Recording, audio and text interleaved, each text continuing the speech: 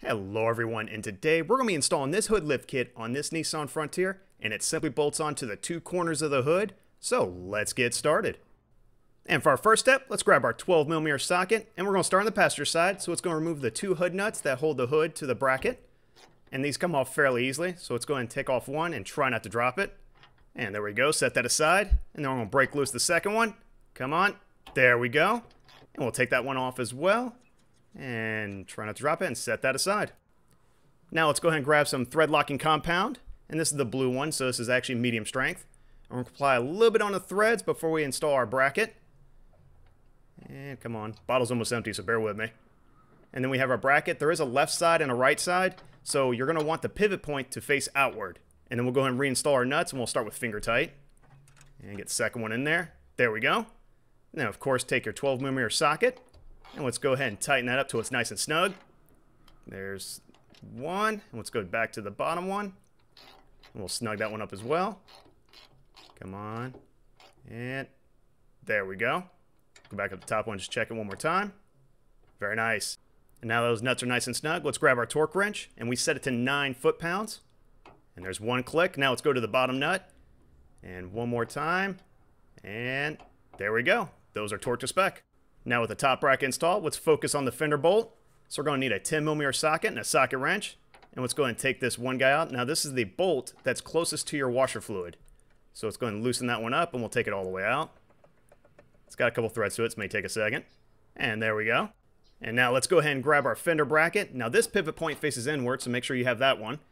And while it's sitting there, let's grab our bolt and let's apply a little bit of thread locking compound.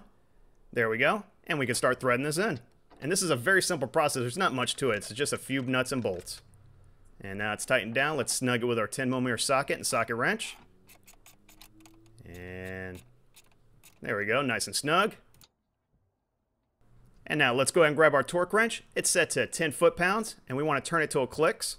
So let's give this a nice turn. Not there yet. Let's do one more.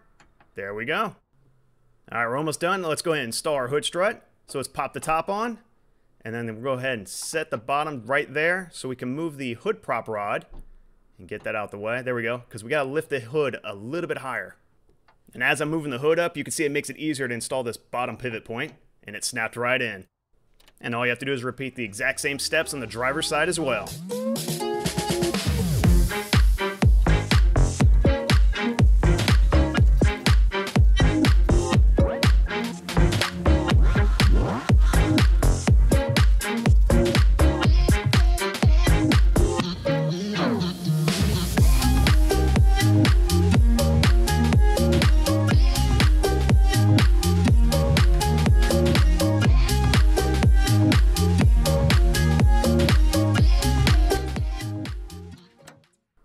And we're almost done, so now we need to remove the hood prop retaining clip. So grab a pair of pliers and pull straight up, and this should pop right out.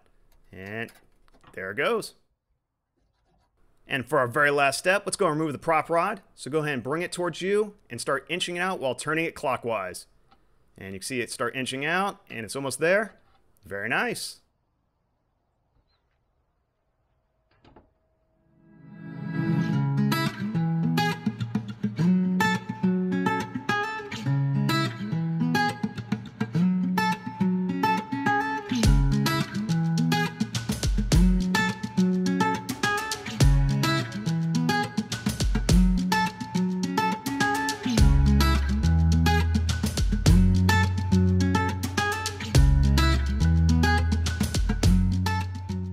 Well, hopefully you found this video helpful. If you did, please like and subscribe.